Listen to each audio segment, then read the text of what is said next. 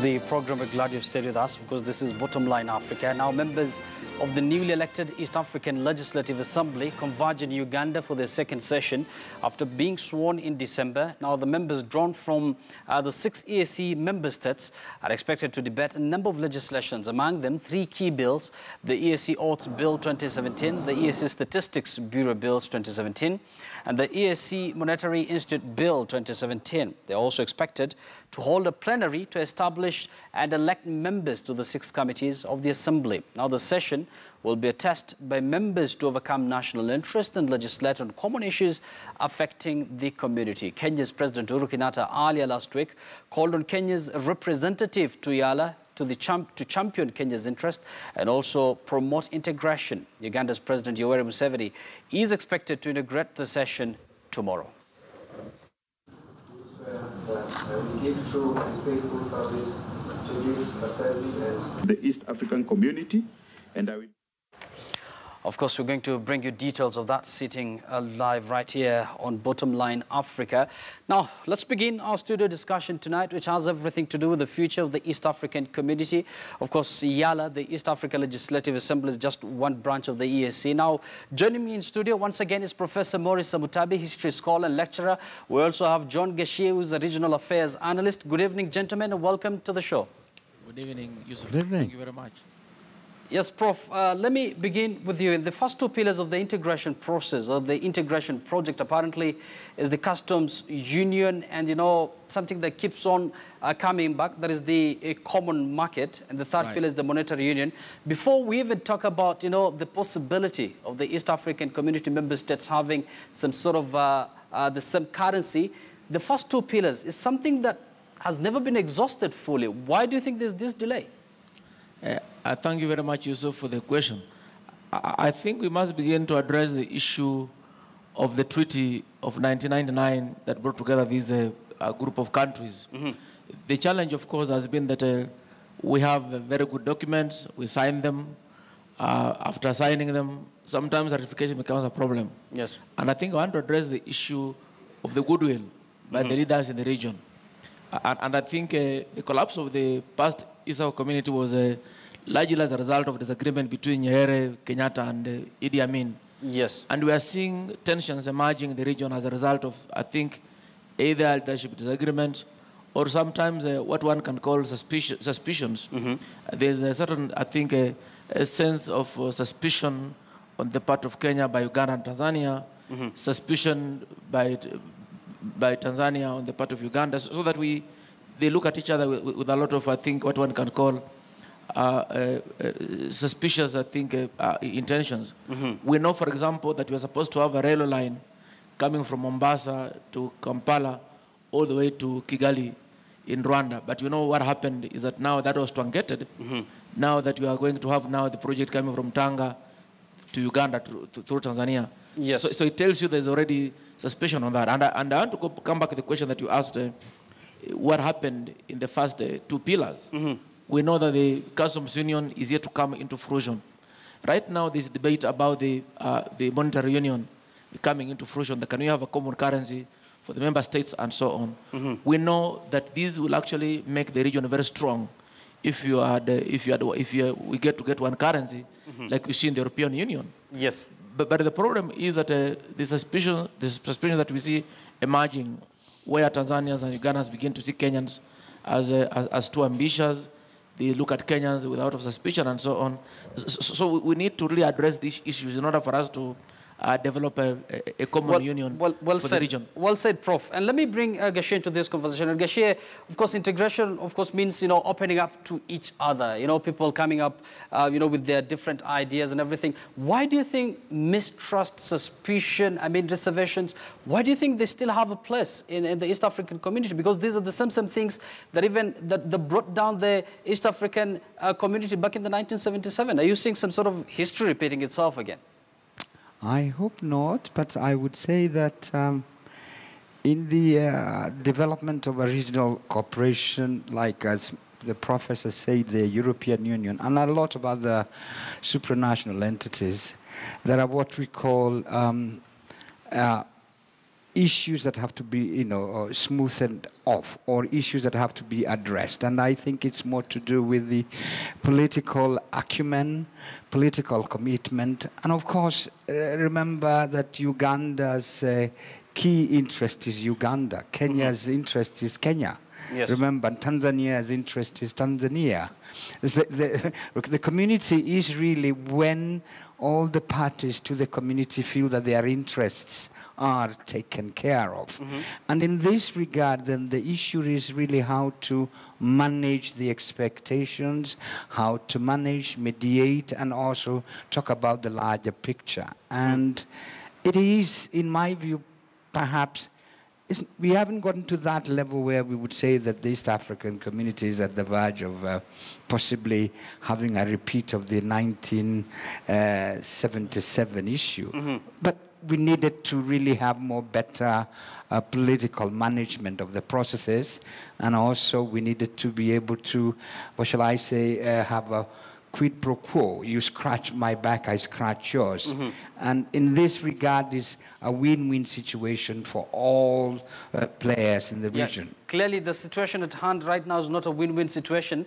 But, Prof, do you think the issues you've already raised, the mistrust, the reservations among member states, what do you think needs to be done to make sure, these member states polish out, iron out their issues, and at least give this community a chance? Thank you, Yusuf, for that question. I think what needs to be done is to get rid of the mistrust and suspicion. And the first step to do this is to allow East Africans to mingle. Let them mingle without requiring a passport. I don't require a passport. Go to Tanzania, go to Uganda, like is the case right now. If you want to have a successful union, community, for example, in the European Union, once I get a visa to Britain, that visa allows me to go to Italy, it allows me to go to Germany, it allows me to go to Denmark, all those countries. So we need to have this idea of a passport for the region removed, so that when you have an ID card from Kenya, you can travel the entire East African region without border security stopping you, because you are citizens of the community. There was one time the passport, the East African passport. Well said. Now, there's also one big issue that needs to be addressed, and that has everything to do with funding. Now, Gashie, as of November last year, that is just about 2 months ago, only Uganda have given most of its contribution to the ESC, lagging behind, of course, all the other countries. Burundi, up until now, I don't know if that has changed. They're yet to pay a single coin to the East African community. Is this perhaps an indication that member states are losing interest? Perhaps my view is that there are lots of issues that need to be addressed, and some of them are fairly immediate. The issue of the security and political interference, and also political, shall I say, expansion of various leaders in the country. And let's talk about Rwanda and Burundi in particular. There are issues there that need to be addressed. Those are more bilateral, but they affect the functioning of the larger East African community. Then, of course, we have the issue, as it were, of South Sudan and its impact on Uganda, Kenya, and indeed other members of the community. And then, of course, we have the issue of Tanzania, then perhaps at one time being East African, and another time perhaps hoping that it's part of the South African Development Corporation. And I think those are issues that needed to be resolved. And I am of the view that possibly we shouldn't be pessimistic. We should be optimistic. And I think the political leadership within the region, and indeed, as the professor is talking about, the public diplomacy, free movement of people, labor, and integration, those perhaps will create a more political affiliation. Notwithstanding that we will still have our own differences. The European community, as we all know, took about nearly 50 years to have resolved that, despite there having been NATO, there having been the European Union, and what have you. So really, regionalization takes quite a while, and it takes the staying power. Do the political leadership in the region have the staying power? That's an issue. But I think the people of the region, and in particular, Kenyans, Ugandans, and Tanzanian, we have an interesting history. Yes. And I think I'm still, optimistic and confident that other than these short-term political issues, I think the community will grow. Of course, my view. It's important to remain optimistic. Now, Prof, let's talk about the East African Legislative Assembly. This is one of the important arms of the East African community. They're going to have a sitting tomorrow, apparently in Kampala, Uganda. Kenya took a lot of time before we came up with a conclusive sort of a list. But right now, at least Kenya has a complete number of representatives there. What do you expect of this assembly this time round? I think, thank you, Yusuf. I think one of the critical issues that I think the Assembly will be addressing, and I think it's important for the region, is the issue of currency. I think once the bill is passed and we begin to think about a common currency for the region, we may have, I think, movement, like my friend Kashi has pointed out. Once you begin to see business people trading around peacefully without worrying about carrying different notes between Busia, in Namanga, and so on, that we have one currency for the region, it will promote, I think, ease of movement of goods and even services. And I think that's a major hindrance that we have today, that you have to trade with each other using a European currency, for example, the euro, or an American currency like the dollar. So once we get the common currency, I think, in the region, it might actually improve trade. And I think the bill that is discussing, which like to pass, of course, will actually enhance that. Plus, of course, other legislations. But I think what one wants to point out also is to allow these members, these MPs, to create rules and regulations that allow for breaking down of these walls that we call boundaries, national boundaries, and I think allow for free and easy movement of people, employment, and so on. Today, we are worried about Kenyans in Tanzania who are being asked now to produce work permits and so on. Yes. Yet they didn't agreed, I think, about 3 years ago that there should be no permit required for residents in the region and so on. So you need to break down all those elements in order to allow for free flow of people, labor, and so on.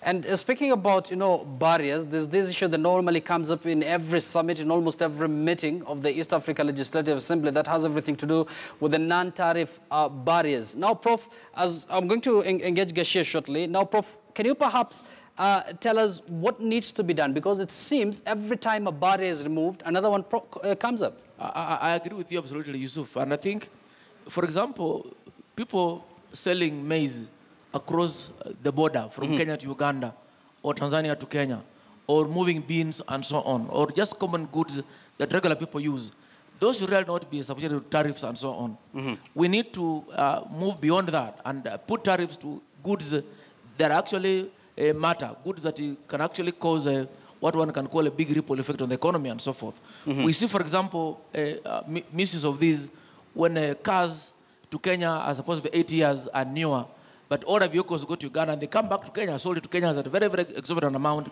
yet they have come through the Kenyan port and all that. So we need to see tariffs that actually are friendly to all citizens in Kenya, Uganda, Tanzania, Rwanda, Burundi, Sudan, and so on. And by saying this, I mean, for example, that you don't have to get a tariff on a sack of beans being sold by a peasant farmer from Mbale, Uganda, to Busia, for example, or somebody selling a bag of, of beans from Moshi, selling to a Kenyan across the border in Taveta or in Namanga. We really need to have that exchange flourish, expand, and so on, in order now to begin to promote now bigger trade and so on. And one of the areas to begin with is to extrude some of those elements from the tariff barriers and so on, and begin to put tariffs on high-value goods.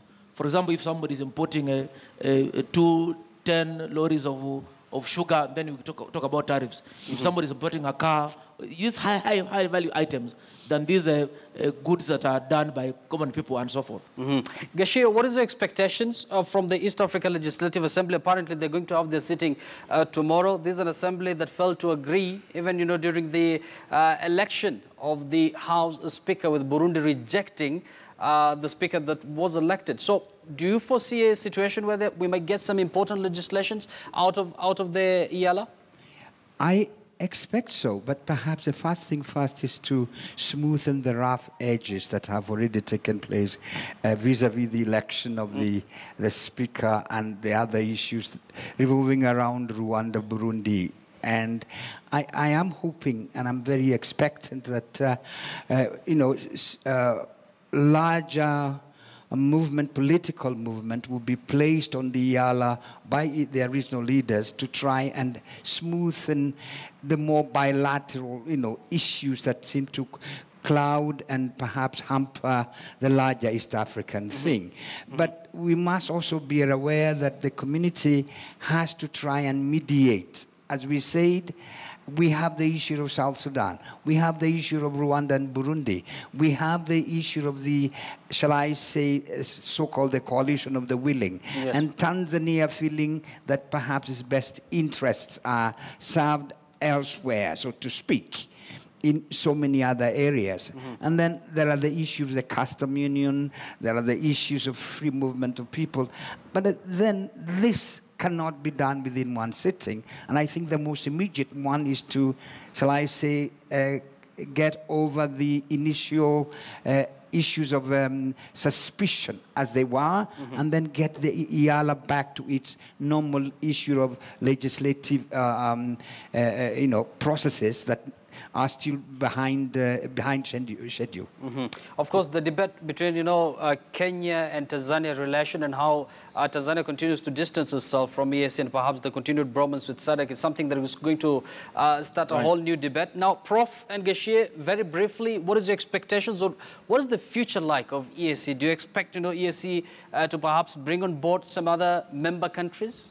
Yes, I think there's a potential for growth, and I know they've been talking to Ethiopia and other countries, DRC and so on. So there's a potential for growth, and I think the bigger it is, the better it will be in terms of making it possible for us to enjoy a bigger space and so on. And the tariff issue, I just wanted to repeat the issue of school fees, university fees. Right now in the European Union, if you are from the European Union, you don't pay fees that is charged foreign students and so on. We'll expect also in this region that a student who attends Makerere from Kenya or University of Dar es Salaam or attending Lukenya or University of Nairobi from Uganda and you're from Tanzania, should pay the same fees. We should remove this element of that these are foreign students, like the case now in Tanzania, and pay the same fees across board in the universities, high school, and so on.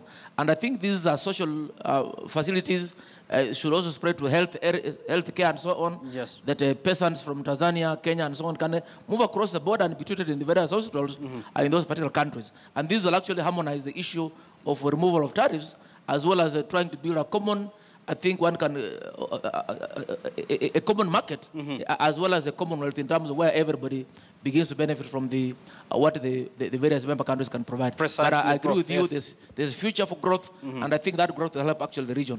I think what you've said summed up basically what integration is all about. Geshe? Yeah, I would only say that it's a long road to go, but I think it's, for me, I think the community is still, perhaps as it is constituted, far much stronger politically, diplomatically, and economically than the earlier hitherto East African community that collapsed about 30 years ago.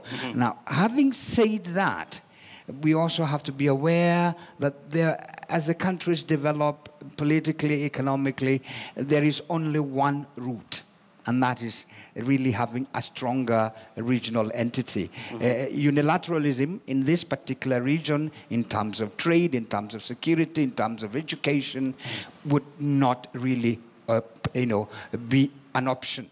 Now, how we manage those issues, how we bring in what we call mutual benefit and appreciation, that we are better and stronger when we are bigger than perhaps then pursuing what we call very bilateral and unilateral issues, and possibly with the economic integration of what you would call larger transport nodes, the railway lines, the trade and what have you. I think it's almost certain that we are heading for a better time, but there will be some rough edges, as we would say, some rough turbulence along the way. Yes. But I don't think that the community, in my view, as of now, is really facing imminent collapse or failure. No.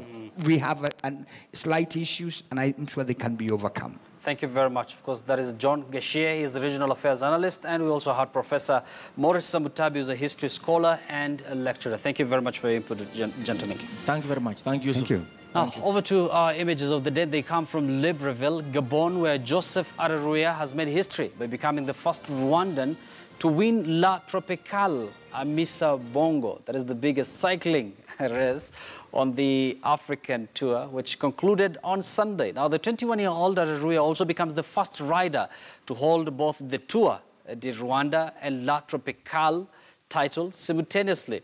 Now, the champion is now the most successful Rwandan cyclist in history of UCI cycling in the race. Now, in November last year, Areruya became the third Rwandan to win Tour du Rwanda, the annual Africa Category 2.2 road race, since it became part of UCI Africa Tour in 2009 after Valles Ndayisenga 2014 and in the year 2016, and Jean Bosco and Sengimana in the year 2015. Now, Gabonese President Ali Bongo Ondimba presented the awards at the end of the race.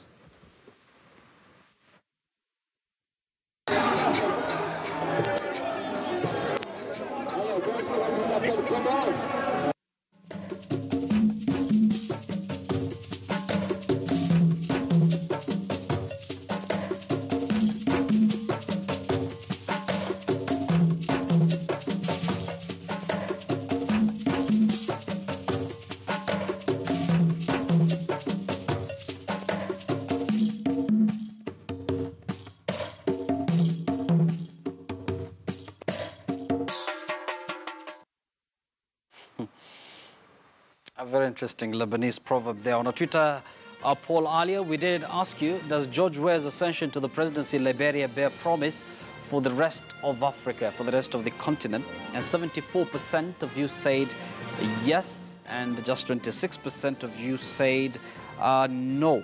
And let me just go through some of your tweets here. Professor Olum Nelson says, yes, African countries should use Liberia as an example to deliver electoral justice in Africa. And one more tweet here from Benson Mushiru says, because the elections were done very free and fair, even after defeat, Salif accepted and moved on. This should be a lesson. I don't think Salif contested in that election. And then one more tweet here. Yes, other African countries should use Liberia as an example to deliver electoral justice. There's another tweet from Olum Nelson. One final tweet.